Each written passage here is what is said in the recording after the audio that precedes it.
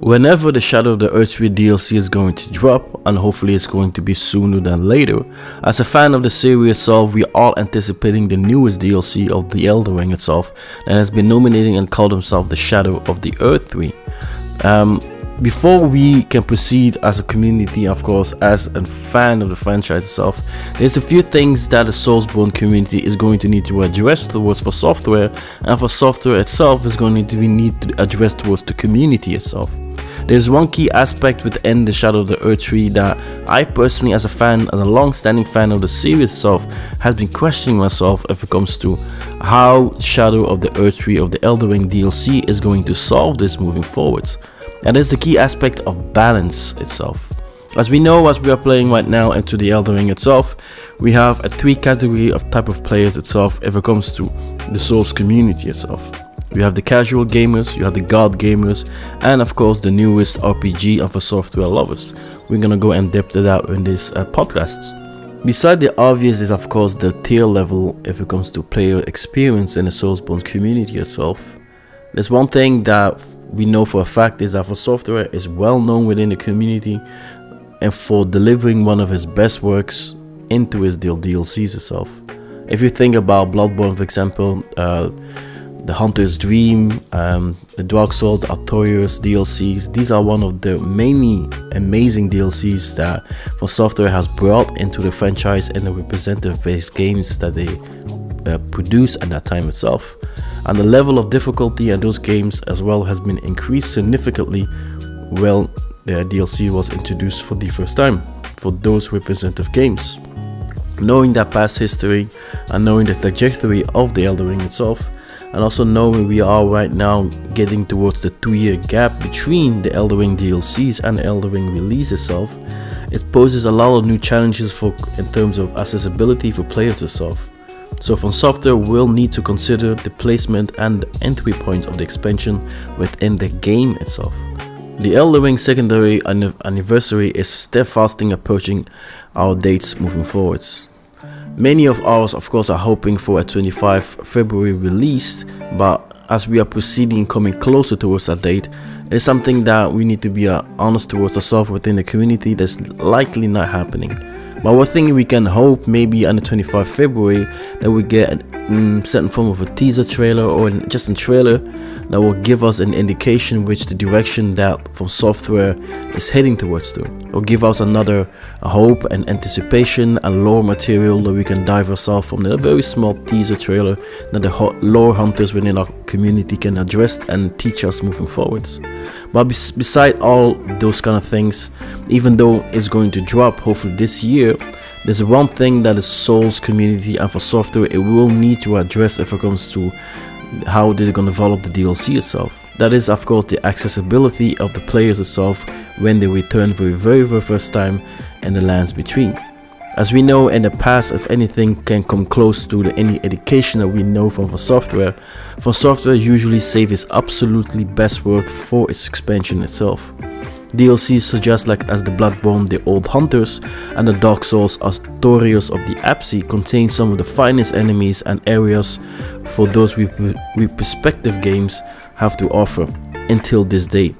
This bodes extremely well for Shadow of the Erdtree, and if the quality is in par from the base game itself, this should indeed be something special for us to wait any longer. At least it's worth our wait moving forward.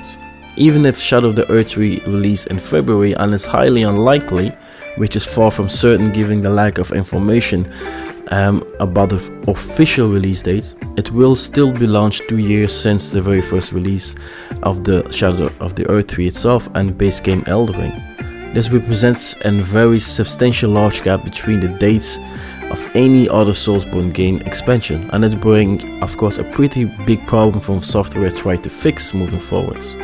FromSoftware Soulsborne series is notorious for being one of the toughest and collection of games ever.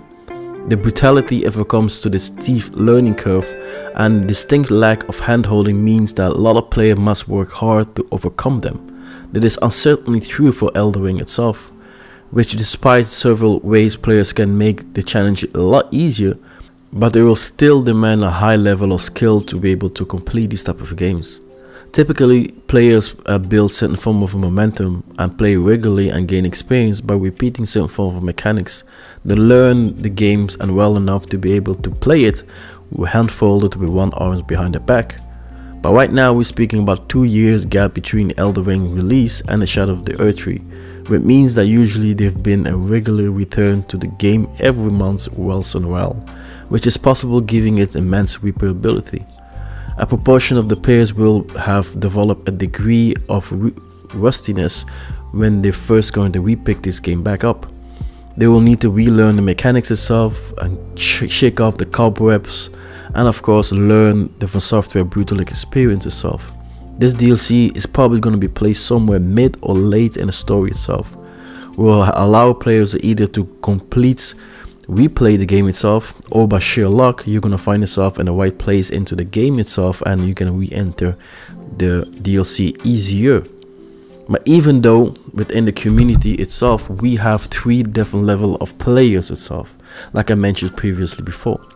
You have your standard Soulsborne player itself, who has been probably came from Bloodborne, Dark Souls, or even Sekiro itself, who knows the mechanics of the games, who knows the tricks of the games, and it really doesn't matter for her or him and whenever they come back to the game, because they already have the Fingerspitzengefühl, like the German people say, within their hands already.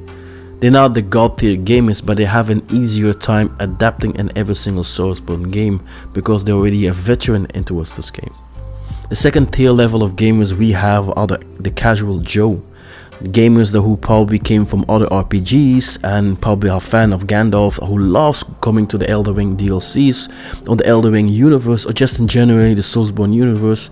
9 out of 10 times those are gamers who play with magic, and of course they love the mix-max every single skill that they have. These are gamers who are probably replaying this game significantly, and by me making this review they're probably right now at level 300, 200 or above. Those are type of gamers that really don't care about truly learning the mechanics itself or even challenging themselves in a way that is significant and meaningful for the Souls games and community itself. And the concept that we all love to say, get good. And then you have those unique gamers itself that is well known within the community itself, where we all have the one streamer itself that we truly admire in terms of the skill that they possess. We call them the god tier gamers. Those are the gamers that play the Elden Ring of any Soulsborne game on the Wedge class, my favorite class, from start to finish on the level 1. And I'm not talking about level 1 using a cheesy overpowered weapon, no. They only play level 1 with a club from start to finish and challenge every single boss there. We all know those god tier gamers itself. And knowing those 3 levels of experience from the gaming, and of course the experience that every gamers have over the Elden Ring itself, FromSoftware is going to need to address how we're going to put all of those playstyles into the DLCs. So that's what I wanted to address, maybe in a certain form of a formula that we can expect moving forward. The one thing is for damn sure, the Elden Ring DLC will be extremely hard. So how do we balance all of that? Because balance was the main issue if it comes to the Elden Ring DLC, because certain bosses within the Elden Ring base game are severely unbalanced. Some of them were doing way too much damage that was supposed to, compared to the other bosses we know from the Soulsborne universe itself, Dark Souls, Sekiro or Bloodborne. And some bosses in Elden Ring, they were able to one-shot you no matter how high your skill level were. So how do you define all of that? How do you bring the balance back towards a gamer and a player? With me making this podcast is already level 200, towards a gamer like myself who's a rich player who only level his character to maximum 125, to a gamer for example who only play a level 1 itself. So how do we balance all of that? One of the many solutions that have been popping on my mind when drafting this podcast is an option that probably is going to be the most feasible considering the large size that the DLC is going to have, is that the Shadow of the Erdtree could be a standalone expansion that can be played separately from the main game itself. That would probably fix the above applied issue itself when it comes to the player experience and the gap between a god tier player and a normal tier player itself who are just experienced the game for the first time. They will fix, of course, the issue of balance if it comes to the Elden Ring DLC itself, how every single player and gamer is going to approach it. Either way, that is a problem that FromSoftware is going to need to find the proper formula if it comes to how they're going to address the DLC itself. By putting it in the form of a standalone expansion itself, I think probably that will fix the issue if it comes to balance, at the same time keeping the same track record from the FromSoftware usual formula if it comes to how they approach the games. Either way, there is something that is very interesting, a form of a topic that we're going to need to address and of course talk as a community itself, of how the Elden Ring DLC is going to need to be approached as we are going to enter it hopefully this year itself. Either way, I'm your host Hidetaka. Welcome once again to Ashen Games. I don't know how is the best issue that we can find to solve this balance if it comes to the Elden Ring DLC, and hopefully you have your thoughts on the comments down below. But you think that it is the best option for FromSoftware, or at least the best formula to take if it comes to finding the right balance if it comes to how we're going to play and approach the Elden Ring DLC itself. I'm your host Hidetaka, and once again, welcome to my gaming channel. Merci beaucoup pour m'écouter, and hopefully I can see you all at the next podcast moving forward. Thank you very much again. Merci beaucoup. Don't forget to like, comment, subscribe yourself, and I'll see you all in my next live stream on Twitch itself. One love only.